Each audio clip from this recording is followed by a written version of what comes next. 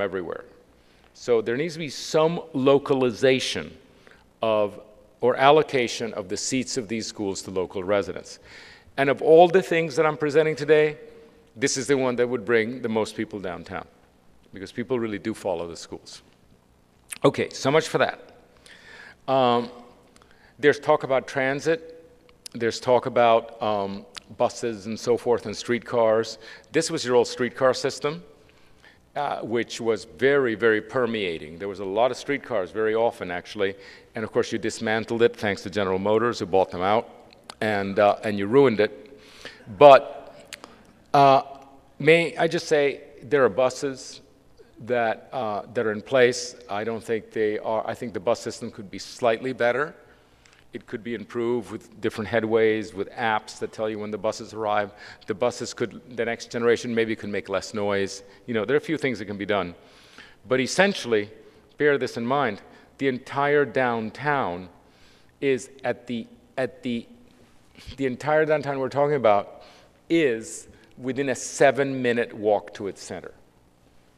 From edge to center is at the most 7 minutes. Okay.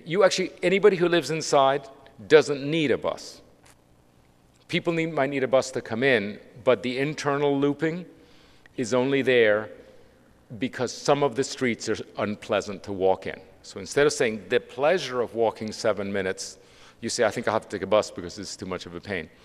In the end, as we achieve better and better and better pedestrian quality in the streets, almost everybody will be walking.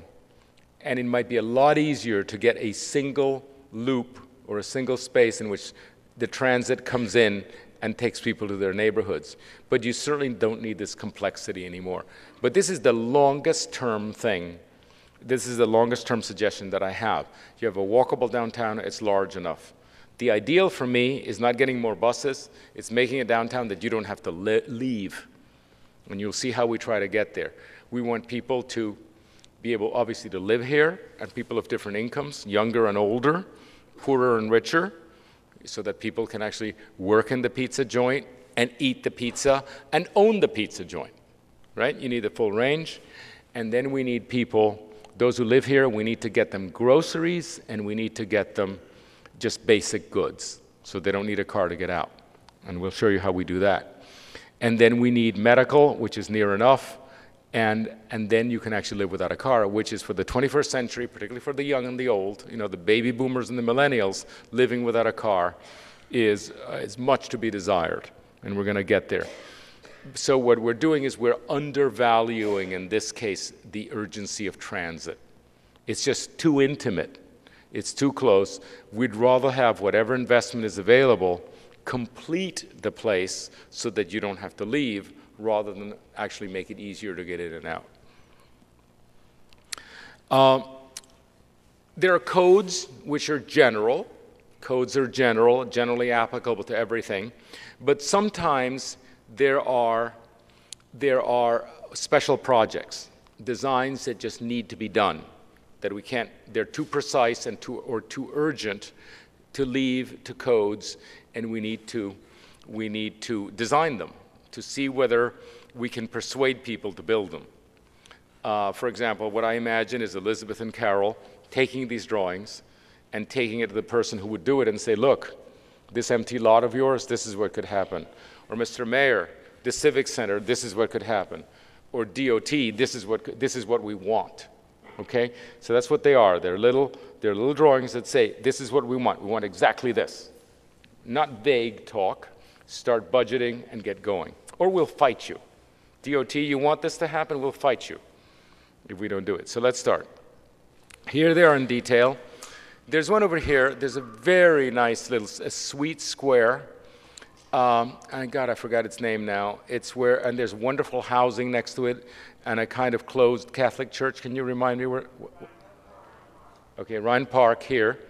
And we took this, we discovered Ryan Park as we tried to think of Dauphin Street as a complete trajectory. We said, when you come over here, we want you to take Dauphin, cross, and actually end up in the park, right? And then cross again into the Condé neighborhood, Fort Condé neighborhood, and then loop around across all the civic institutions in the future park, the future Mardi Gras park, and loop around like this. And then where do we end it? Where does it go?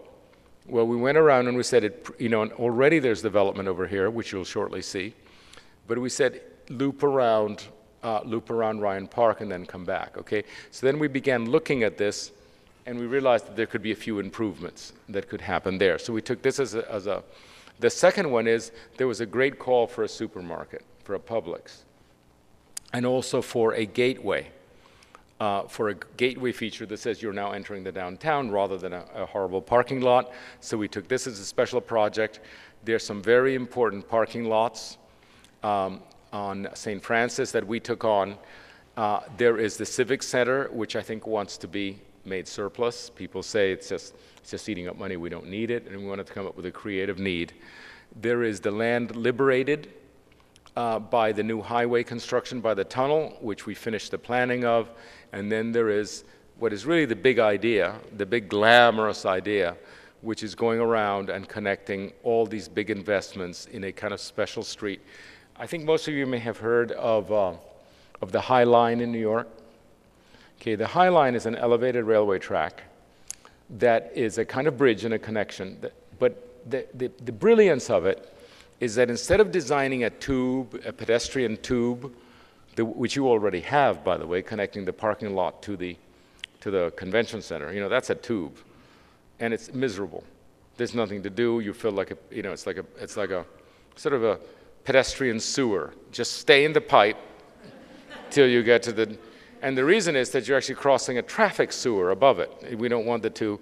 They're just for cars, just for people. Just pay attention and get to the destination. The wonderful thing about the High Line is that it's a park. It was detailed generously with places to sit, with trees and planting. So we have a proposal like that. Okay, so let me show you in detail. This is the existing. This is Government Street. This building is gone. This is the old Red Cross building, which has a nice back, kind of Art Deco back. And this is not the dollar store, what is it? Okay, on this side, and it's parking lots on both sides. As people say, make a gateway.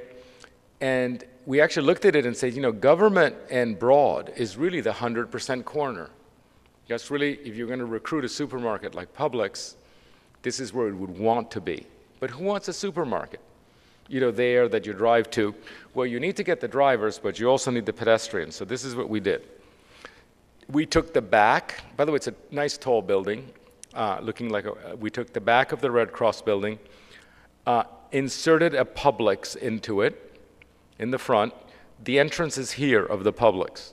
So it has a parking field in front, conventional parking field in front on the 100% corner of Broad and Government. But looking down Condé here, or Conti, looking down Conti, you can actually see the entrance. So as a pedestrian, you can come down Conti and enter, and as a driver from elsewhere, you can also enter it. So it's actually a multifunctioning Publix. And then in order to mask it from the street, we put a couple of liner buildings, both here and on the other side, that could serve as an additional, let's say, farmer's market. This is what it looks like. Okay, so this is Broad. This is Government. This is Conti here. This is the back of the building. What we kept, which is the nice part of the Red Cross. We put the market here. The parking field is in front, right? So you can enter from there, you can enter from Condé, and it's masked by including the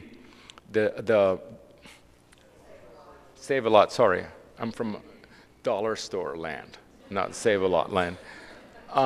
So Save-A-Lot, and you have two masking buildings and two walls that make a very definite entrance. And by the way, the second building you have is quite nice already. Okay, so you have, it's like a gateway, but it's a really useful place, and it's a great lure for Publix. So here's the rendering, here's the plan. And by the way, the reason we chose Publix is very well run, and